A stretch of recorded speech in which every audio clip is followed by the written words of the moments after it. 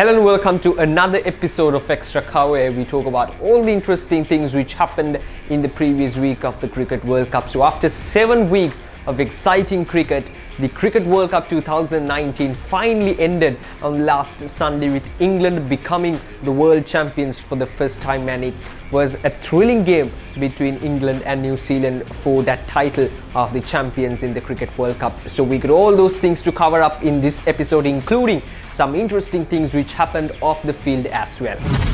So England emerged as the champions in this year's Cricket World Cup 2019 and became the first country in the world to win World Cups in cricket, football and rugby. England achieved their dream of winning the Cricket World Cup home in this year after a nail-biting finish against New Zealand. England won the Rugby World Cup in 2003 and FIFA World Cup in 1966. But this win came in special as it was played in front of their home crowd in the home of cricket. Jofra Archer, the man with the golden arm for England in the Super Over, did everything correct in that over to restrict New Zealand for 15 runs. But how come this young fast bowler predicted everything which happened in the World Cup few years ago via Twitter? Archer shared these tweets on his Twitter profile few years ago, and it went perfectly fitting after several years with England in the finals. Well, the reason we might never know, but we do know that this man is a lot for the future. Now, in the final overs of the Cricket World Cup 2019, the two on-field umpires gave some controversial decisions which might have cost the game for New Zealand. According to the former ICC elite umpire and a member of the MCC Law Subcommittee, Simon Toffel, the umpires made a wrong judgment in awarding 6 runs for the overthrows. The footage shows that at the instance in the 4th ball of the last over, the moment the ball was released from Guptill, Stokes and Rashid had not yet crossed for their second run, which the law 19.8 clearly says that the runs should be awarded only when the batsman had already crossed at the instance of the throw. Indian cricket commentator Sanjay Manjrekar had a rough time online with the Indian fans after he called Ravindra Jadeja, the Indian all-rounder, a bits and pieces player. Jadeja made a big reply after Manjrekar called him a bits and pieces player.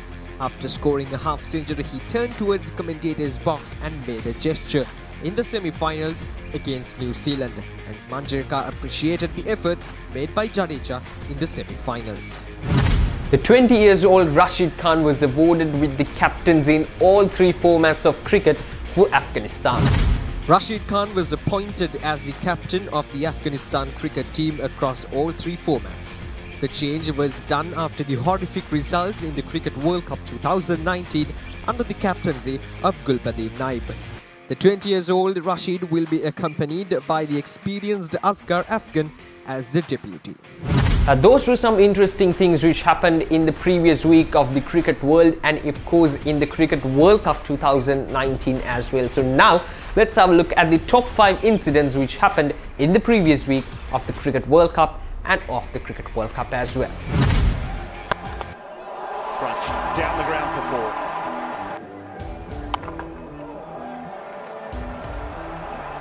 He's got a goal.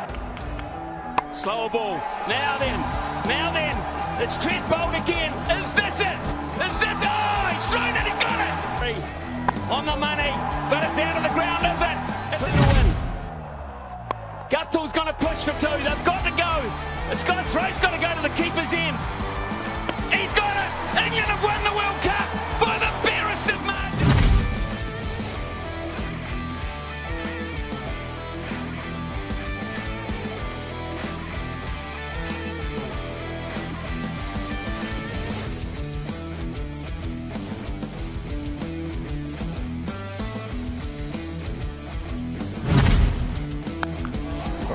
Jadeja's gone after it.